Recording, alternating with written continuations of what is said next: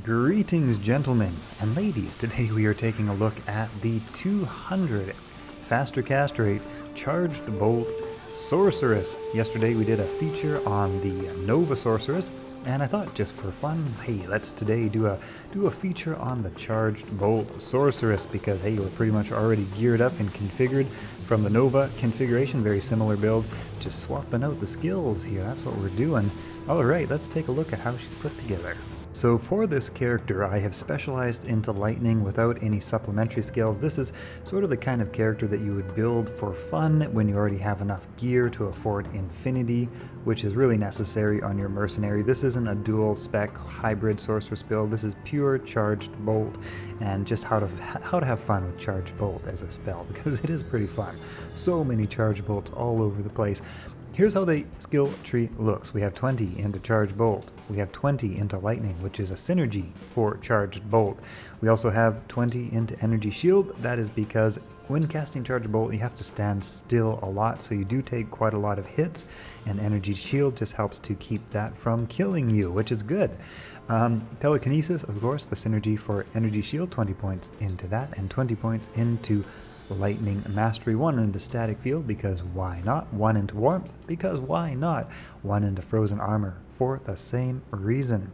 Let's take a look at her gear. Same as yesterday, basically, same as our Nova Sorceress. We have Ashuta's Temper. That is for the lightning, additional lightning skill damage. We have Griffin's Eye, again, for the lightning skill damage, the minus to enemy lightning resistance. Yes, this is Hero Editor, guys. For those of you in the comments yesterday wondering why this is all a little bit garbly-goops, Hero Editor items, just, you know, Griffin's Eye is what you need there. Skin of the Viper Magi. This is for the faster cast rate. Helps us to get up to that 200% FCR. Not totally necessary for this build, but fun. Hey, if you're going to do a specialized Charge Bolt Sorceress, why not? Why not max out FCR, right? Shadow's Eye Amulet. This is a crafter's amulet that gives 10% faster cast rate, which is necessary for that, in order to break that 200 FCR breakpoint. 2 10% faster cast rate rings, again necessary to break that 200%. You could do this with 1 breakpoint lower and it would be almost as good, but hey, you know, like I say, this is kind of a specialized niche sort of setup, and so that's what we're doing. We're just gearing up for that. We have Mage Fist again for FCR. We have Spirit Shield for FCR. This has to be a perfect 35 or you will be 1% below that 200%. Of course, if you get a 20% amulet, then you have a little bit more flexibility on your ring. But otherwise, yeah, you basically need all this Arachnid's Mesh, 10% faster cast. I am stacking some life and mana charms here. You can kind of do what you want with that. But this character does get up to 75% resistance with the gear she's got, with only a couple charms in her inventory. Nothing really specialized for resistance, just kind of specializing life and mana. Again, you don't really need all this much. This was kind of more necessary for the Nova Sorceress, which burned through mana really quickly, but the Charge Bolt Sorceress is much more moderate when it comes to how much mana she actually does require in order to just keep that casting at full speed. Our Mercenary is using Infinity, and that is, I would say, necessary if you're going to run this build. Otherwise, you're just going to have too much lightning immune stuff that's going to kind of ruin your day.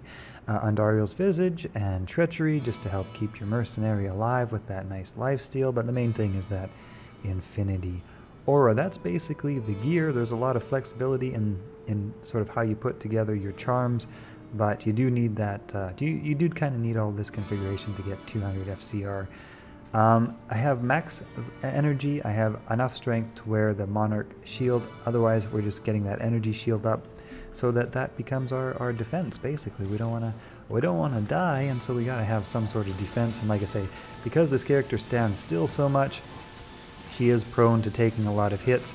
In order to get out of the way of stuff, she's gotta, you know, stop her stream of lightning, which kind of reduces her DPS. So just having that energy shield, I think, is a nice way to do this.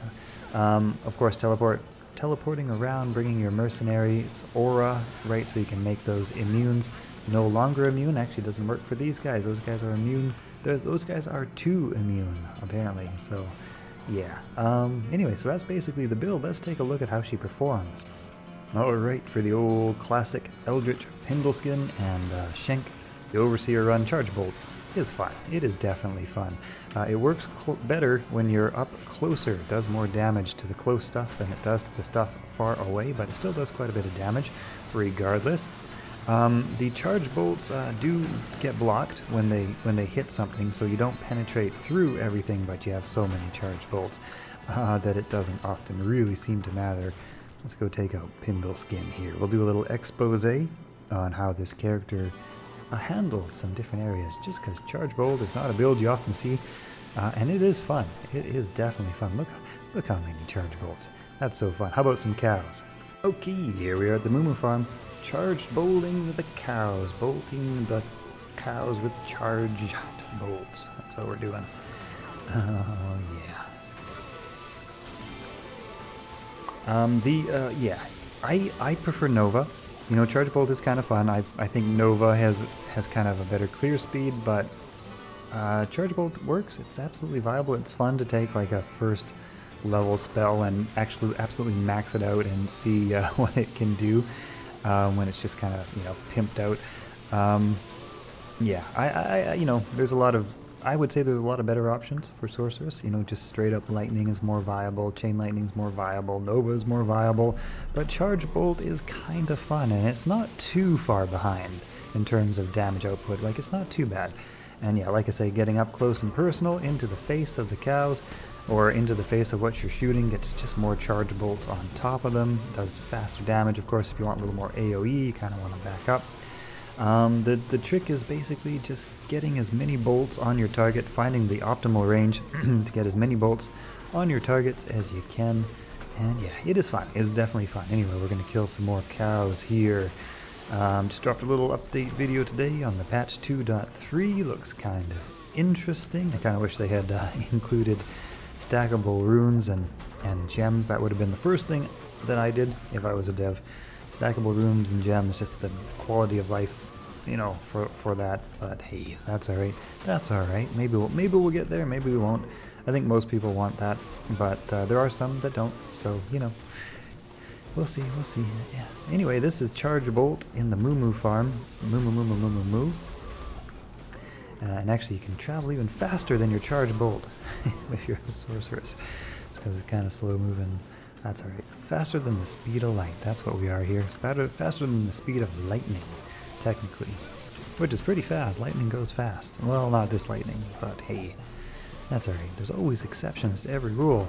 Am I just saying a bunch of things that don't really make a lot of coherent sense right now, just to fill up time while I'm, you know, making a little Moo Farm kill video? Yeah, basically that's what I'm doing. Are you still watching? Hopefully. Alright, anyway, hey, I hope you guys have enjoyed this video. I'll see you in the next one.